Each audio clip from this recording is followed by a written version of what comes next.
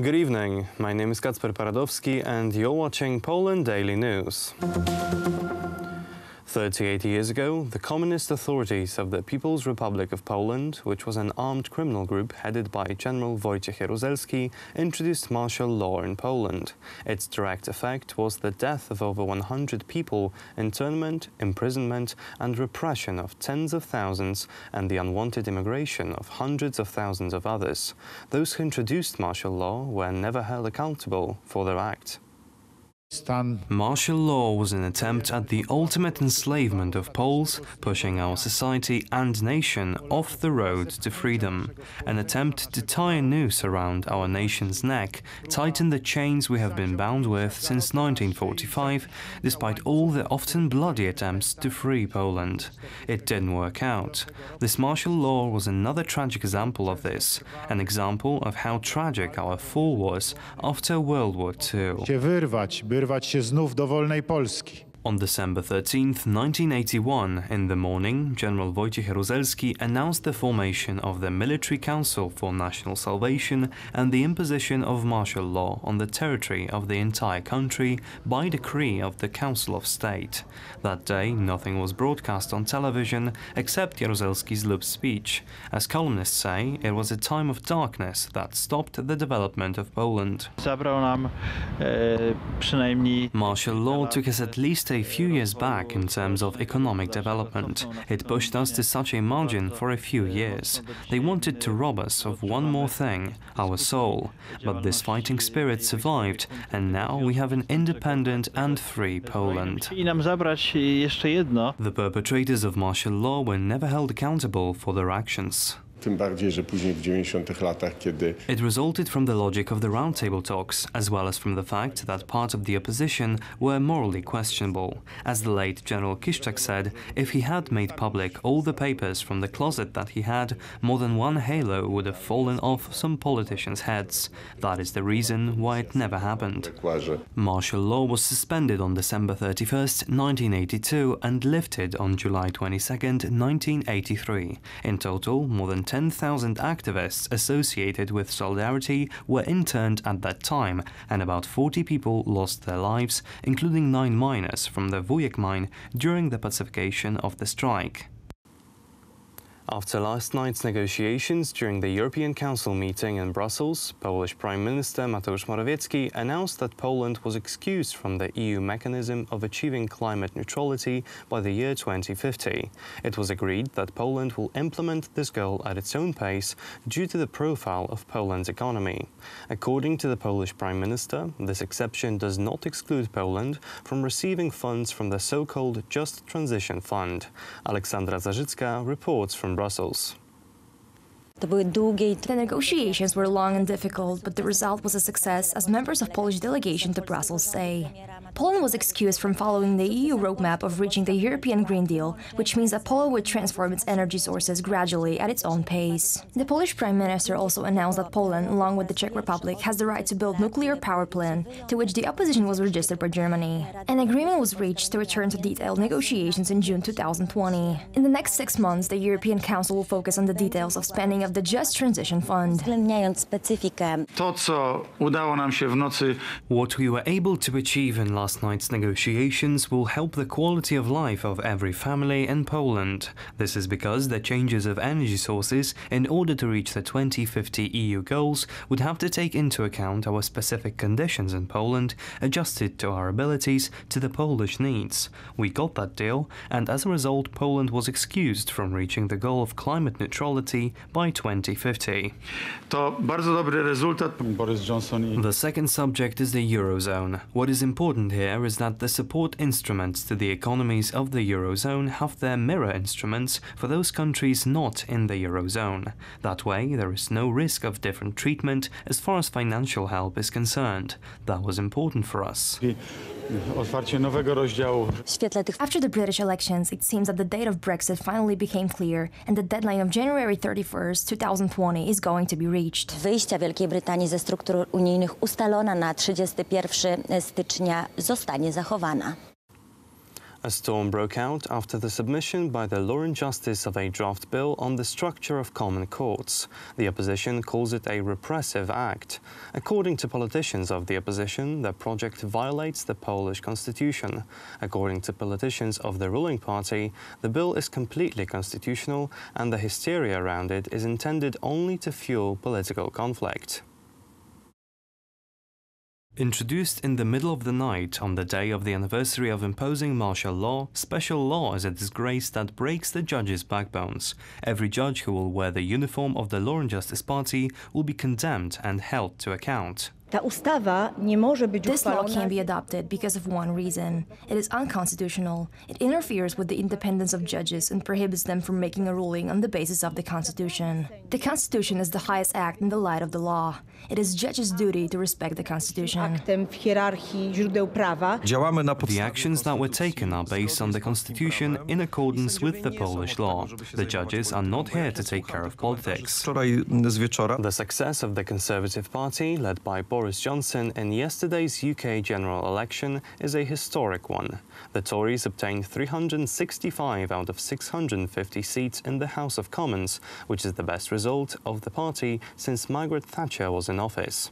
The obtained majority allows the Conservatives to rule independently and thus close the Brexit case. The election brought a defeat to the Labour Party, which won only 203 seats. This is the party's worst result of over 80 years, which led to their leader, Jeremy Corbyn, to announce his resignation. Thank you all very much for coming. Well, my friends, good morning, everybody, my friends. Well, we did it. We did it. We pulled it off, didn't we? We pulled it off. We broke the deadlock. We ended the gridlock. We smashed the roadblock. And in this glorious, glorious pre-breakfast moment, before a new dawn rises on a new day and a new government, I want, first of all, to pay tribute to good colleagues who lost their seats through no fault of their own in the elections just gone by. And I, of course, want to congratulate absolutely everybody involved in securing the biggest Conservative majority since the 1980s. Obviously very sad at the result we've achieved and very sad at those colleagues that lost their seats in the election, and very sad for many people in this country who will now have a government that is continuing policies of austerity, and many of the poorest communities, I think, will suffer very badly from the economic strategy that I suspect the Prime Minister will take forward. I just really hope it puts it all to bed, and with such a massive majority, just get on with it. We're a great country, and I really believe we can do stuff on our own, and I'm a very positive person. I just hate wallowing in the past. It's done, crack on, and let's be really good. I think we can be a great country. He needs to step down. I mean, there's no way that he can hang on, and I think actually there needs to be a lot of internal sort of focus on what's happened, not only with the policy direction, but unfortunately, I'm moderate Labour, always have been, all my family are, but I just think that's been lost. The hard left has sort of overtaken Labour. That is all for tonight. Thank you for watching. Stay with us for Poland Daily Business. Good night.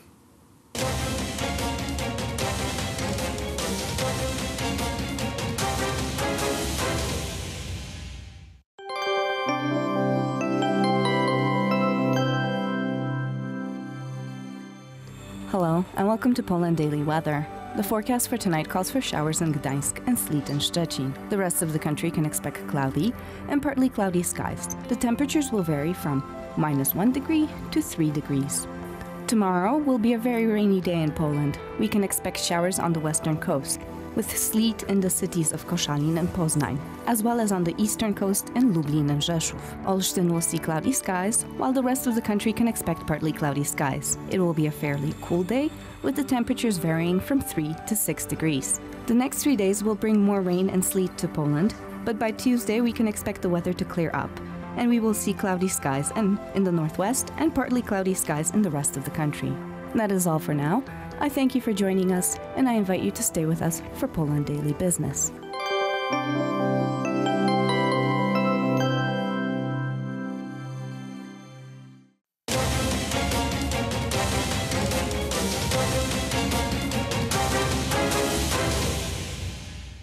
Poland Daily Business Edition.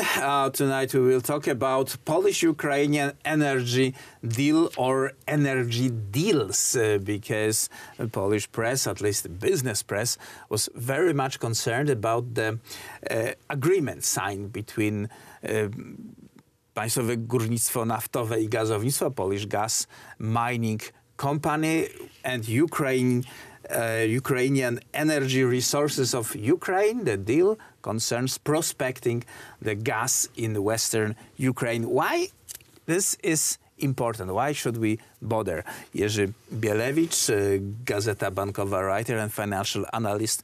Sir, please answer this question if you can. Good evening.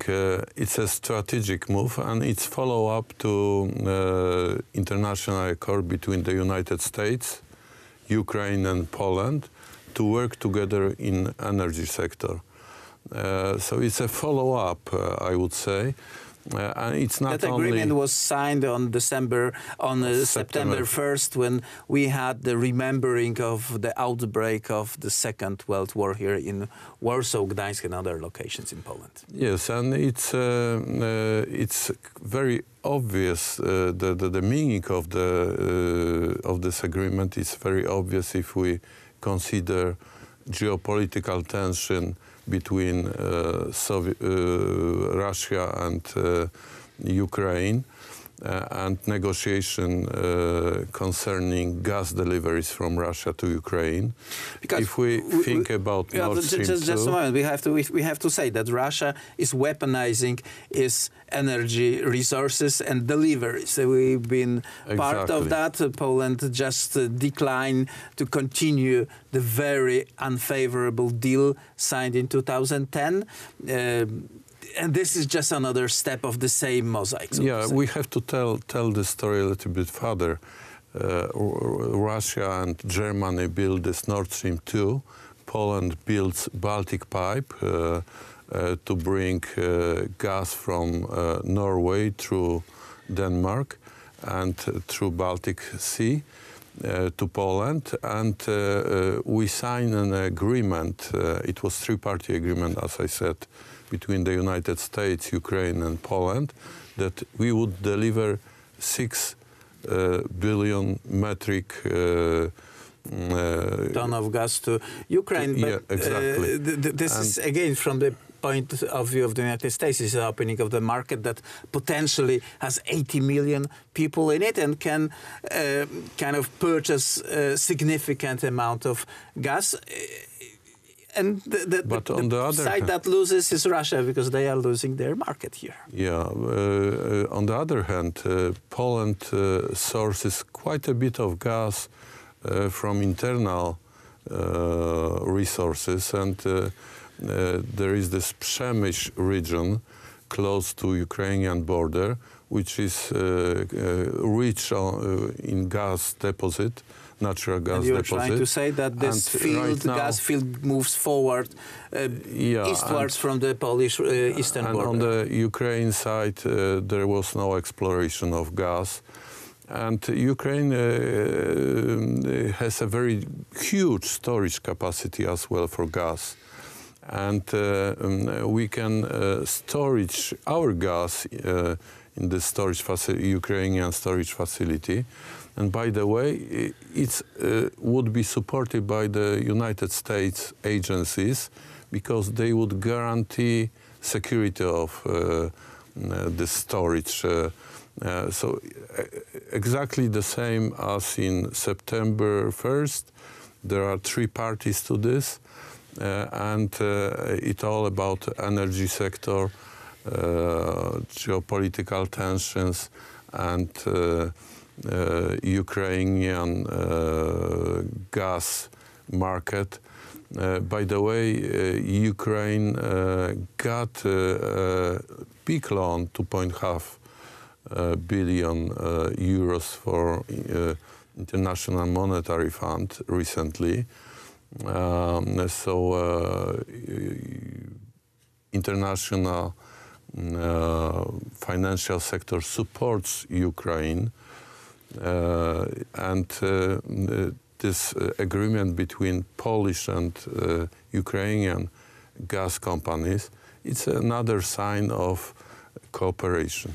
So very good sign. We will see how it will develop, and we fingers crossed that it will work on the benefit of both or all three interested parties. It's good example, for example, for Belarus, which is pressed by Kremlin and Moscow and Putin to closer ties with the energy weapon is here used in very purposeful way by the Kremlin hawks, so to speak. So here you are. It's big politics and Polish companies and Ukrainian companies trying to make it through these tensions. Our viewers can be sure that we will definitely follow that story. Jerzy Bielewicz, thank you very much. Thank you very much. And that was it for Poland Daily tonight.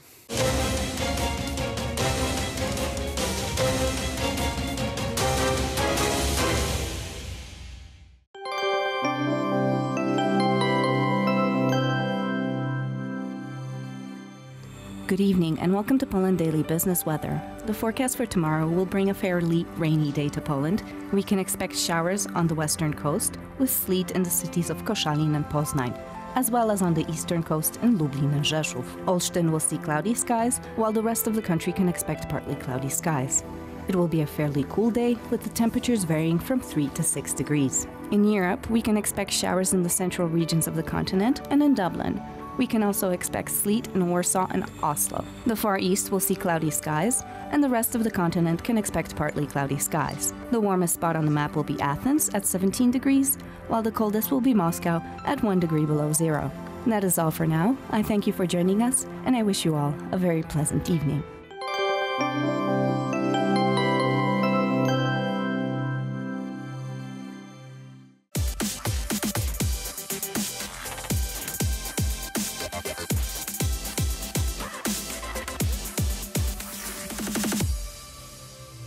Good day, everyone. My name is Maria Kądzielska, and welcome to Poland Daily Culture. In this series of programs, I'll be talking to Michał Laszczkowski, the head of Cultural Heritage Foundation in Poland. If not for Michał, many great pieces of architecture would be still in pieces, if not gone forever. Michał, thank you for finding time to be with us. Thank you for the invitation. But before we start the interview, let's see some shots of his actions.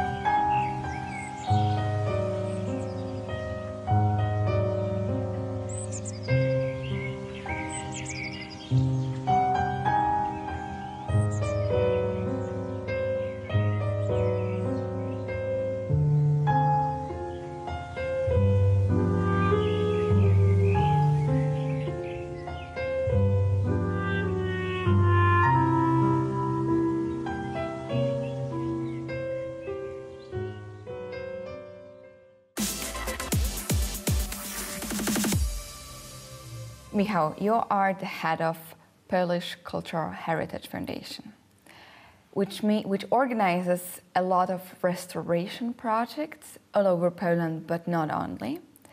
And basically, you initiated it all from the very beginning. How did it all start? Well, it started during my academic studies. I used to be a member of the student fraternity, which was established in Riga, in Latvia, the Technical University in the 19th century. So when I visited Riga for the first time, I went to the university building, and I found a punishment cell, a small room where the rector of the Technical University was allowed to punish students, taking them into a kind of prison. They were sitting there since at least 2 weeks, not less than 12 hours, and they put plenty of drawings on the walls of this small room. There was something about 25% of students were Polish, but the drawings are mainly made by Polish hands. So we decided to start doing something to renovate it. We established a student association which helped us to possess some money from the Ministry of Culture and National Heritage of Poland.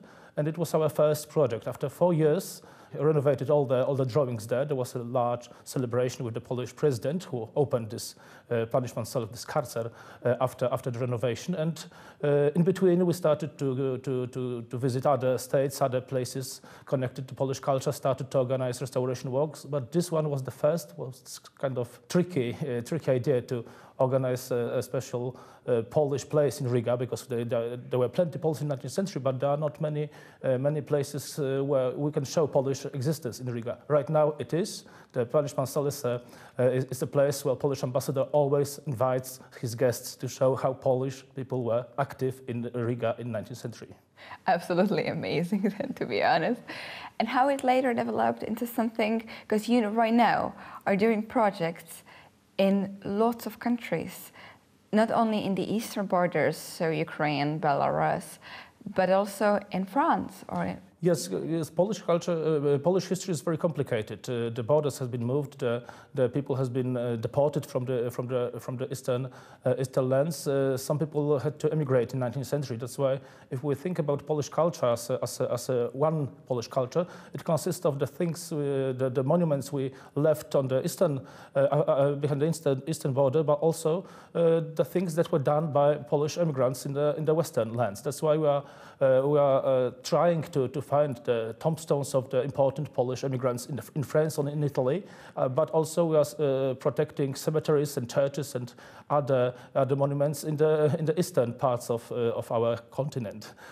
We think about the heritage as about the common Central Eastern European culture, because all the nations that are today having its own independent states used to be in one state, the Polish-Lithuanian Commonwealth, and it's our common culture here in Central Eastern Europe.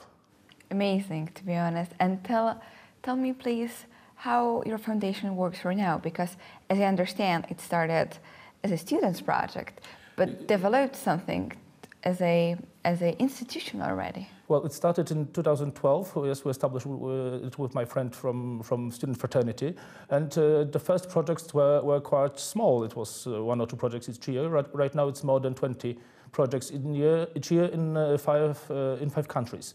So right now we are working mostly in Ukraine.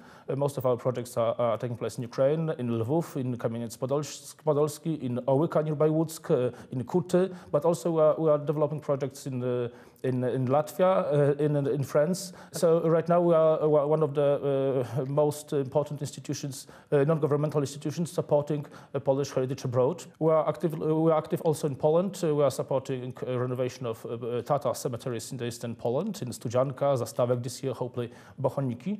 But our largest project is in Warsaw. It takes place on the Warsaw Jewish Cemetery, where there are more than 90,000 existing Jewish tombstones, which makes it the largest collection of existing Jewish tombstone in Europe. Sounds amazing. And tell me, please, what was the most difficult at the very beginning? Because I understand it's kind of developed naturally. It wasn't pushed by any other institution, but you and your friend, and then you started gathering other friends, other students, other people. And how did you allow it to grow so big? At the early beginning, there were only 2 of us. We decided that we are able to possess some grants to participate in grant programs of Ministry of Culture and National Heritage. Later on, we started to possess some money from the other sources, like Polish Senate, like Ministry of Foreign Affairs, like private donators. And our projects were larger and larger. And right now we are working in the biggest Polish project abroad, Polish cultural project abroad, for example, in the Łyczakowski Cemetery. It's the largest renovation process all over the world, taken by the public governmental funds. So we are restoring we restored more than 100 tombstones. Of not only graves of important people, important artists, politicians, soldiers, but also very valuable masterpieces, pieces of architecture, pieces of art. It's when we started that project, we had only 5 tombstones renovated each year. Right now, it's at least not less than 10, sometimes even 20. It's the only one existing veteran quartier of the November uprisers existing in the world. So it's impressive that it's still existing in Lviv. That's why we decided to renovate it. All those projects are absolutely amazing, and you save those pieces of architecture from basically being destroyed.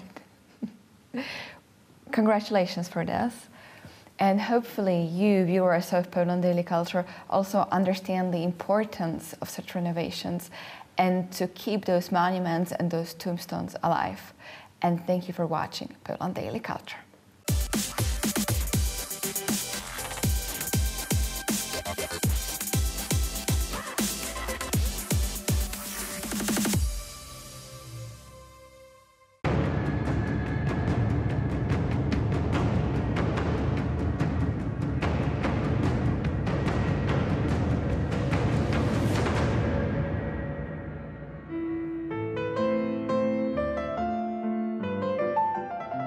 For Poland, the 19th century was a century of struggle for independence, and thus a century which for Poles did not end until the 11th of November 1918, when a new, independent Poland emerged from the ashes of the First World War.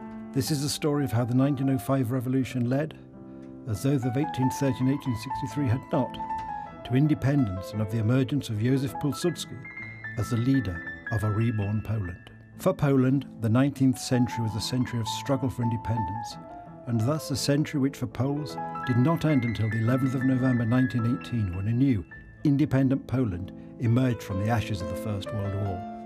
This is the story of how the 1905 revolution led, as those of 1830 and 1863 had not, to independence, and of the emergence of Józef Pilsudski as the leader of a reborn Poland.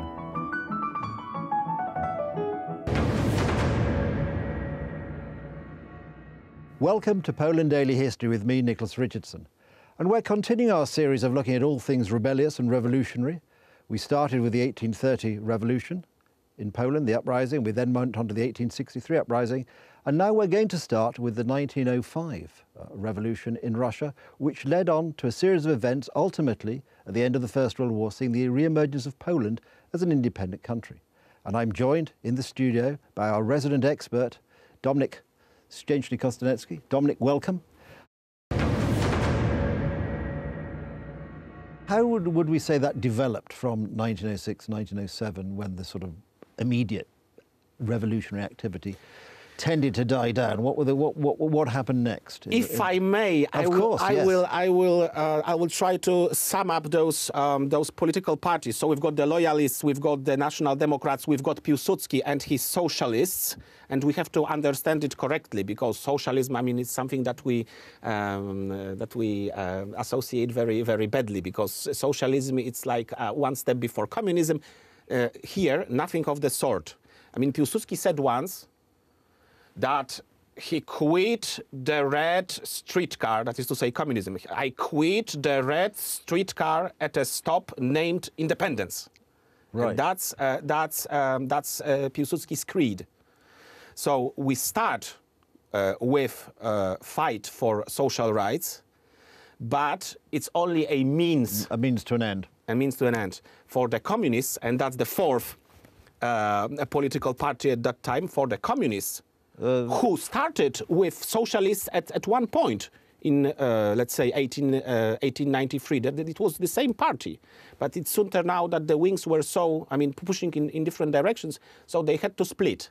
And this revolution of 1905 and 1906, besides being a general rehearsal before regaining independence, was also a chance to regroup, you know, fractions, political parties. And can we say much about the attitude of sort of major landowners, the sort of what was happening in the Belarusian and Ukrainian territories at the time?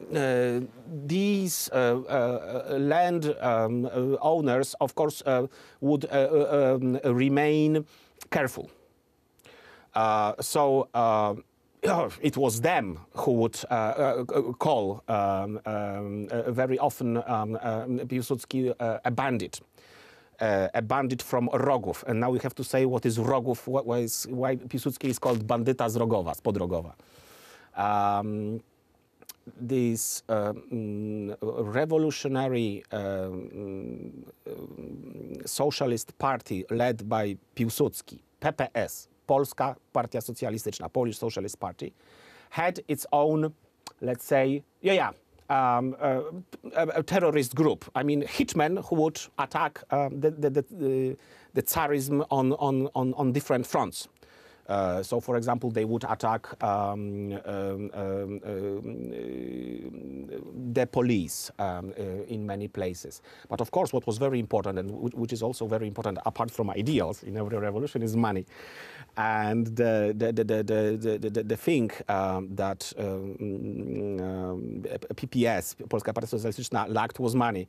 And so that's why they organized, they launched these expropriation actions and against... Didn't at one point Pilsudski's brother attack a train where there was some money on a train? That is Rogów. Yes, that is Rogów. That is Rogów. With Lenin, was it with Lenin's brother as well, I think? No, that's a different story. Different story. Lenin's brother wasn't involved in this, but earlier on, before being sent to Siberia, at some point Piłsudski was sent to Siberia for his illegal actions. But that was in 80s, 90s of the 19th century. So. Slightly earlier. Slightly earlier. So let's drop it, if of course, if we may. At some point, there was a Russian train carrying money, some 30,000 rubles. Remember?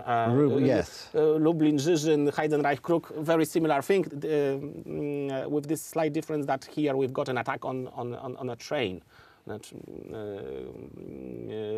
in November 1906. And this money fell into Polish hands. At some point, Piłsudski was bluffing that he would, because the Russian soldiers didn't want to open the door, and he said that he's got a bomb in his hand, and he's counting to 10, and he will drop the bomb. And he didn't have nothing in his anything in his hand, but that was a bluff. But the Russians, and that was Piłsudski. I mean, Piłsudski was quite a guy. Yes. I mean, he was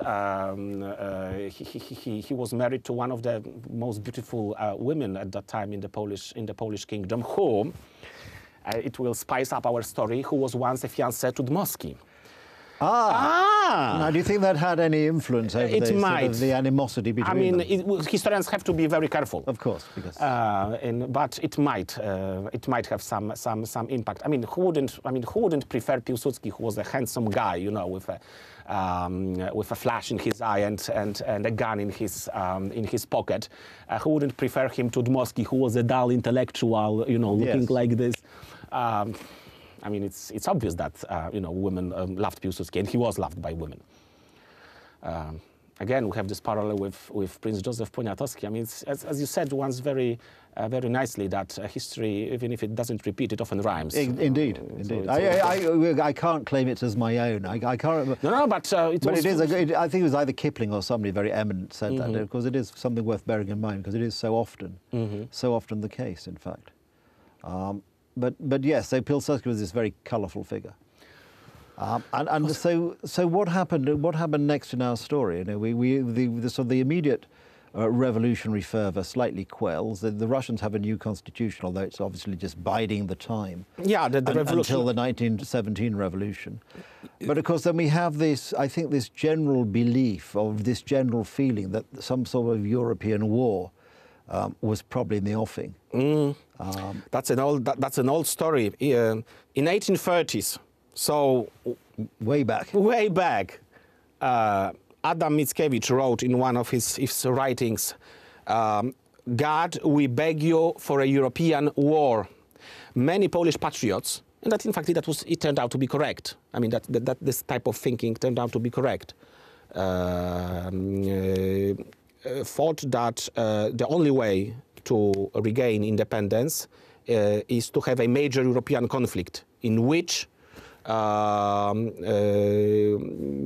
the three partitioning powers will fight one another. And that's exactly what happened in 1914. Some say that Piłsudski, even before the war, because during the war or after the war, that was obvious, but that even before the war, Piłsudski said once to one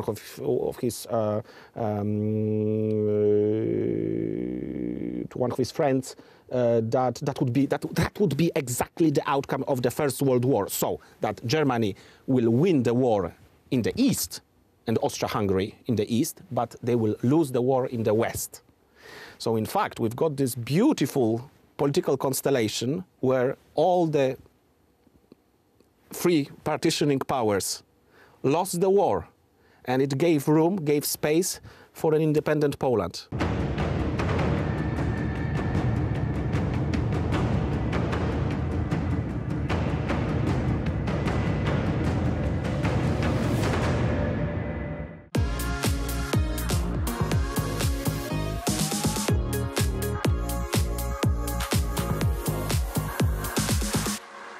Okay, Glenn, this is, oh wait, this is Glenn. I'm Will, and welcome to Poland Daily Travel. We're here on Piwna Street. What does that mean? Beer Street. Beer Street in Gdansk, the beautiful town of Gdansk. It's an amazing place. As you can see, look behind us. What a building. This is ASP, which is the Visual Arts Academy. Yeah. And it used to be in history, this was Zbrojownia, which I think would be in English armory? Armory. Is it armory? I think yeah. so. So it used to be an armory, and now it is an amazing art school. Can you imagine if you, wouldn't it be cool if you got to go and do your art there? That was where you went? It's like a temple of I could be a nude model. Yeah, you could be a nude model. It wouldn't be the first time. But it's like... From 1605. What an amazing building, yes. Renovated in 1768. It says right there, 1605, yeah. Very good. In 1758, which to us is chump change. It means nothing. That's just yesterday to us. I was a wee tyke. Yeah. Let me ask you, why do they call it Beer Street, but is that because there's a lot of beer here, or is that an idle boast? I wonder if this is really the big pub street in Old Town. This is where the pubs are. The clubs would be somewhere else as far as nightlife goes. Well, but we're going to see a lot of the later, pubs are here. Yeah. And I don't know if it's a coincidence or because of the geography or just because they thought it'd be a good place to have a pub. I don't know. You don't know, but they traditionally the beer halls were here. Yeah. I mean, because Gdansk, let's face it, it's got a German and Polish feel. German, Polish, and a little bit of Holland. Swedish or a little bit of Holland. And the Hanseatic League, yes, all of Hanseatic League. Yeah, so the whole area like with Lithuania, Latvia, Estonia, Denmark, northern Germany, right? Yeah. Hamburg. Hamburg was a Hanseatic? Yeah. And there's Tallinn and Kaliningrad. Riga, you're saying? Tallinn. Kaliningrad. No, let's not call it that. Let's call it Königsberg. Much nicer name, isn't it? The King's. I call it Berg. Kingtown. Kingtown. It's Kingtown because, like Kingston, yeah. But, Kingston, there you go. It's like Kingston, right. That's good, yeah. But the thing is, though, that the Russians came over there, and they just said, oh, we'll have that. It had nothing to do with Russia. They needed a port. They needed a port, of course. Where it wouldn't freeze over. Yeah, because it's just over there. I think it's that direction, isn't it? Not far. So it's called, there's a name for that. It's when you have a little piece on the side, what's that word? Do you remember that word? Not an annex, but there's some word for that, like annex. An annex, yeah, a little, enclave. Yeah, enclave. Yeah, it's kind of an enclave. Yeah, full of tanks, at any rate. Sounds a bit scary. You can take a ferry from here, pretty cheap. It's one good little side trip. Oh yeah, you can take a ferry. Where do you get the ferry if you want to go to see our Russian friends? I think that's not. They keep changing it. I think it's in Newport. It's up to you, Newport, Newport. Yeah. Nowy Port. The Newport. It's a neighborhood of Gdansk. Close to, on the north side, close to... Oh, you were doing the Frank Sinatra thing. Yeah. I like that. That's good. So it's the north side of town. Yeah. Towards, all the different neighborhoods where all the blocks are, towards Sopot and Gdynia. It's north side where you find the old, where Lech Wałęsa did the stuff when communism was falling. Solidarity stuff. The shipyards, right? Yeah, the shipyards. I mean, the port, the shipyards are, a central part of the history. And that's the big place to go for the big parties now. When there's big events, like some huge band comes from the West or something, very often it'll be in one of the clubs in the shipyards. Is that right? Yeah, well, who would know better than yourself? It's the big open area with big buildings. You know, a lot of towns in Europe have this, where their old factories are turned into big party venues, like in Berlin and so on. Oh, sure. So it's doing the same sort of thing. Yeah, it's happening here, and it's very interesting to witness it, you know, blooming. Absolutely, I can imagine. You know, I was just thinking about some places you can go when we're doing this show. We can go and just spend a day, and we can do it. You know, a lot of it. I mean, it depends on how you want to do it, but we can. At the really moment, cover a lot. we're at dusk, and we're walking down Piwna, and we're close to Mariacka, the biggest brick church in Europe. Oh, let's go see it. Come on. Mariacka. Yeah. Stay with us. We'll be right back. Bumper! I think we're after a bumper. The bumper just happened. You were before the bumper, the Poland Daily Travel bumper, Glenn, before the bumper just went, you were talking about this church. Now, you were saying something interesting. Yeah. The biggest church, or? Yeah, this is like, I think, brick? the biggest brick-made church in Europe, I think, is what I understood. It is I huge. think I've heard that. If you try to go up to the top, it's gonna be half a day. At our age, take us half a day to do that. Take us half a day. I'm not going up there without somebody to have to carry me. You need the help of the Lord. I need a fireman to do a fireman carry. Or maybe if you pray for the help of the Lord Jesus Christ, maybe he'll get you up there. I reckon he probably could. Yeah. If anybody could do it, Jesus could do it, for sure. Now, do you know how high it is? Looks like about 100 meters. I don't remember numbers. It's massive, isn't it? I'm not a number rememberer. Yeah. And what's the name of the church again? Mariacka. Mariacka. And it's the cathedral, right? Yeah. That's the main one. famous It's the main one for Gdansk. God, I mean, well, it must be. Yeah, at that size. Could there be a bigger one than that? I love the street. If we just stand here and look at this street, it's worth taking a walk back, isn't it? From this perspective. We got the nice light coming at the end of the day here. Gosh, we had rain on the road trip. Yeah, we had terrible rain. And I sound like Trump. We had terrible rain, let me tell you. It was really bad. It was rain. It was the best rain. It was the worst rain, actually. I know rain better than anybody. I know rain better than anybody. Yeah. We both know rain better than anybody. Even when I lived in the desert, I knew rain better than anybody. That's right. That's right. So this street is a good place to start, you know, for the first beer, or after dinner maybe. Yeah, we'll come over here and have a beer, I think. The boys are going to want some beer. They've worked hard today. Yusuf Ka moved here from Sopot, a great place, like an old library inside. It's very close. What's that? Jazz concerts and jam sessions. Oh, let's look here. It's on the corner. What a great building. This is 7-8. This is a great building. This is stamp collecting house. This is the stamp collecting house. Wow. A lot of cool little museums in this town. That's this is amazing. This is a museum, right? I guess so. It's a stamp collectors. It says Philatelistica. Which means stamp collecting. Yeah. Yeah, it means stamp collecting, right. That's amazing. Super. Poland Daily Travel in Gdansk. We're having fun with Glenn Meyer. He's a good man. Lots of gold records. It's true. It's absolutely true. And he's guiding us. And geographer. Stay tuned for the next thrilling episode. You can also mention that my degree is in geography. We could also mention that his degree is in geography.